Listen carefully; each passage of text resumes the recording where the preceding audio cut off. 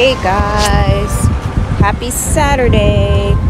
As you see me, I'm in my scrubs. That means I'm working. I work weekends, guys. So guys, this day that I was dreading is finally here. It is my mother's first year anniversary of passing. Sorry guys, I'm crossing the street. Of passing.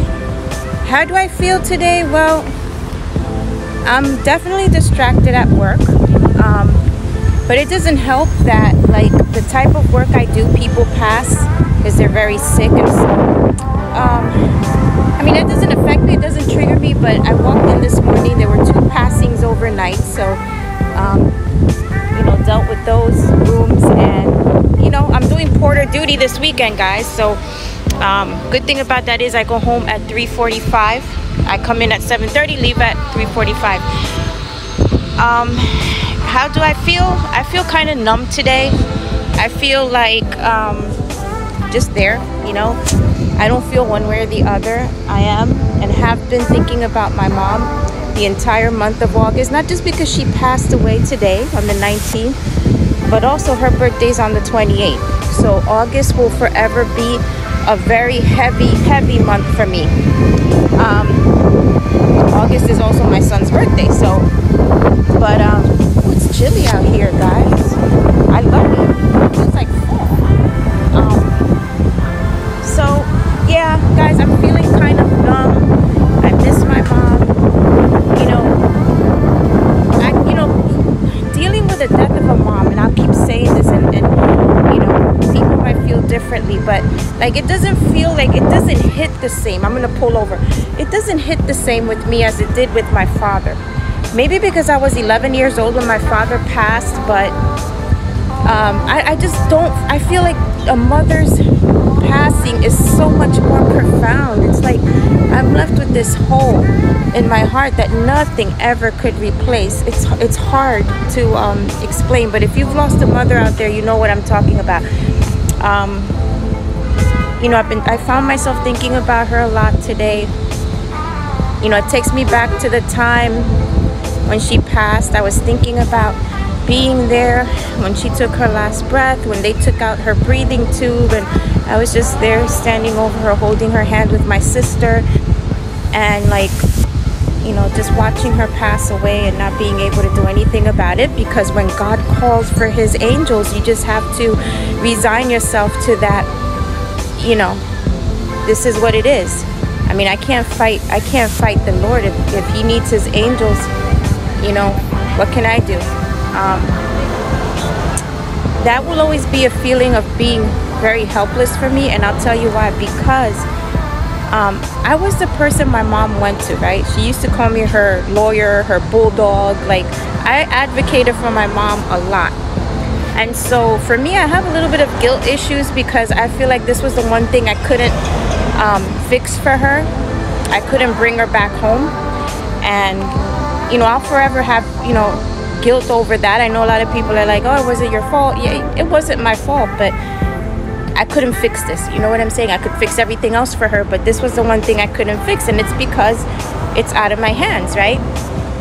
So anyway, I say all that to say, I'm rolling with the punches today. It's almost over. I'm not even hungry. I'll probably just get a smoothie or something. But yeah, my mood right now is very numb, very blah. Like, I'm not feeling one way or the other.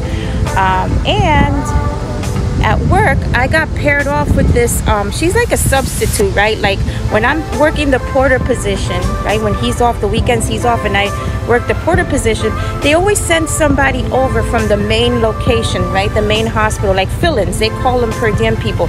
And this particular girl, she gets on my nerves, even the ones I've never discovered, nerves I've never even discovered yet, because this chick is so lazy, and I have no tolerance for laziness. Like, right now, my entire body hurts because, as I mentioned in yesterday's video, I did both porter and housekeeping position yesterday. So as a result of that, my body is like, I feel like I got hit by a Mack truck, but I'm here and I'm rolling with the punches, and I'm still doing my job, to the fullest, right?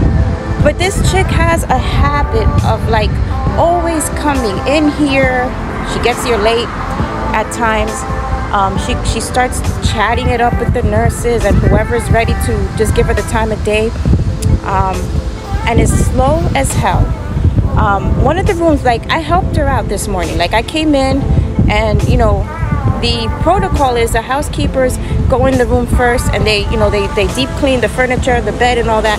And then the porters, which would be me today, we go in there, we wipe down the walls, you know, and do everything else that we need to do.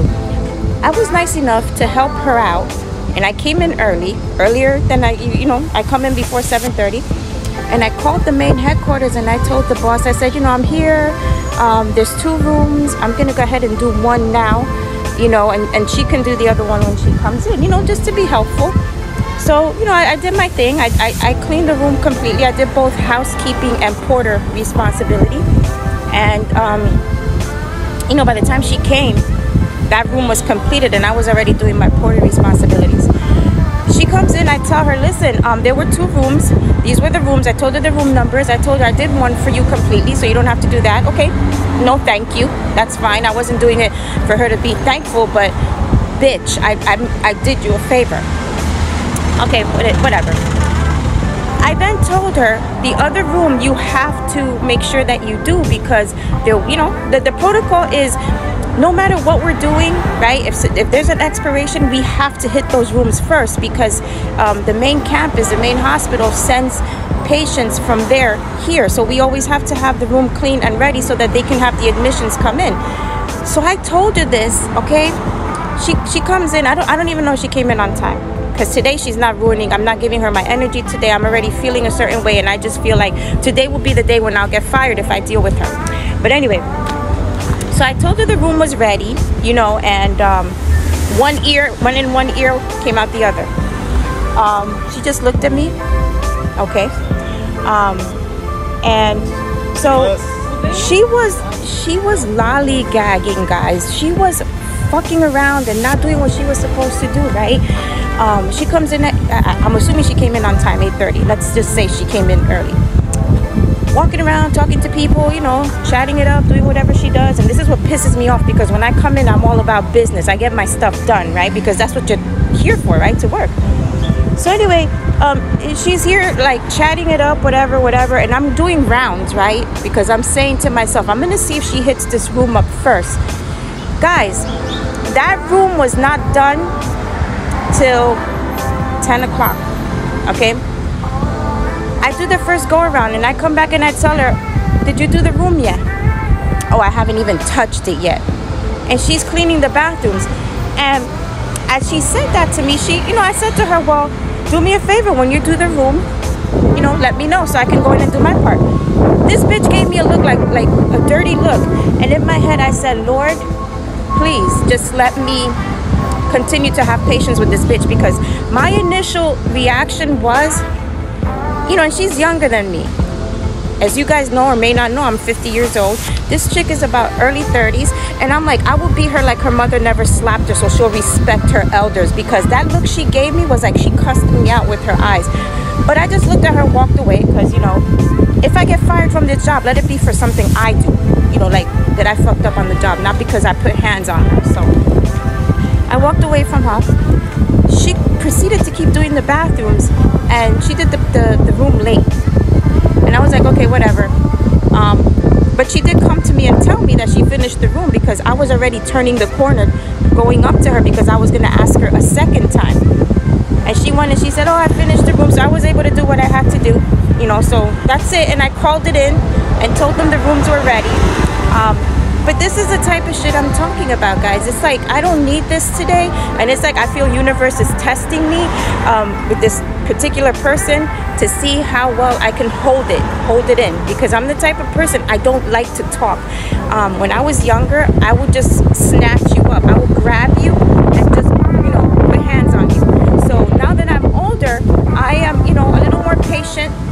But it's that whole, like, you know, you could tell she never had that, you know, that discipline when she was growing up. She comes off as very spoiled, you know, disrespectful, whatever. Anyway, guys, have the kind of day you deserve. I'm hanging in there. Just wanted to check in with you. Hey guys, I'm under the bridge, so if it's a little loud, I apologize. Let me cross. Let me take this light. To all the young kids out there, don't jaywalk. It's against the law, but I need to be moving. Anyway, okay, I got the light now. It is now time to go home. Fast forward. It's time to go home. I'm heading home. I'm heading to the train station now. So how was my day overall? You know, it was what it was. I'm okay. Like I said, I'm just feeling numb. I just want to go home. It's one of those days where I just want to be home. I don't want to be out in public. I don't want people. You know, I'm still in mourning. And it's okay for me to still be in mourning. And guys, if I look like shit, it's because I've been working non-stop. And as you know, yesterday was a heavy day for me. I did two positions in one. So it's like I'm worn down. I'm tired. So please excuse the mess that's in front of you. Anyway, in regards to that chick I worked with, that that substitute, she tried being helpful this afternoon. I think she's trying to warm up to me, but my thing with that is it's too late, because when I don't like you, I don't pretend to like you, and you know I don't like you because I won't warm up to you. Like, you'll literally be in front of me, standing in front of me, wanting me to acknowledge you, and I'll just pass right by you. The worst thing you could do to somebody is ignore them, and I'm good for that, especially if I don't like you. She burned the bridge with me on the first weekend that I worked here. When I first started, she just rubbed me the wrong way because I'm the type of person, I'm not a person of gossip. I don't like hearing it. I don't like being involved in it. And she brought so much tea from the main location over to where I'm at, and I didn't need to know people's personal business. I didn't need to know, you know, she was just talking negatively. Let me pull over. So, you know, she was talking negatively about everybody, and I think she was trying to also get me to feel a certain way about the job and run, because I think she's been wanting to get a position there, like a full-time position, for the longest. And here I come, and you know, I just got on there and I got, you know, I got the job. I don't know, it just seemed like she was trying to get me to run, you know, scare me to run. And I don't run. I don't. And I also don't let people get in my head. I think I'm old enough to realize things for myself. And so when she saw that she couldn't like get to me in that way, you know, she stopped gossiping. She distanced herself, and I distanced myself from her too, because she already showed me who she was when she started doing that shit. Anyway, guys, so I say all that to say that she had rubbed me the wrong way from day one with all that shit she was doing. I don't like messy, gossiping people. You know, she didn't know me from a hole in the wall, and she's trying to tell me all these negative things. She was even talking negative about, you know, the big boss. And I was just like, okay, she already showed me who she was. I don't like people like this.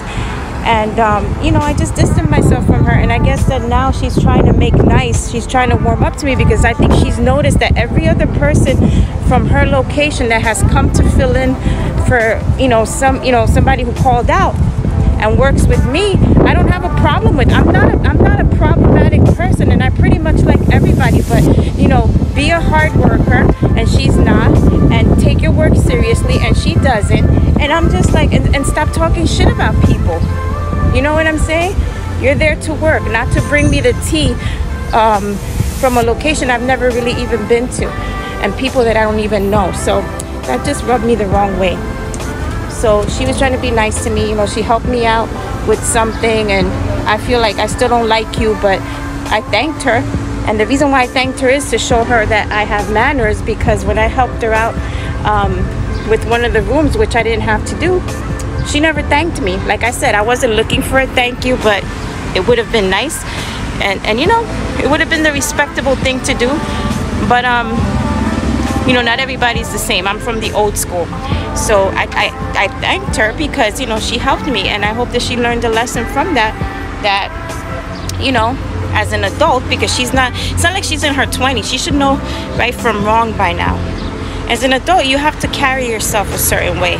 You know what I'm saying? And if people don't match my energy, and you have trash, you know, values, and you carry yourself a certain way, we can't even have a conversation. Anyway, guys, that being said, I gotta get out of here. I gotta get on the train. I gotta go pick up my son at work, and I'll talk to you guys soon. Have a great day.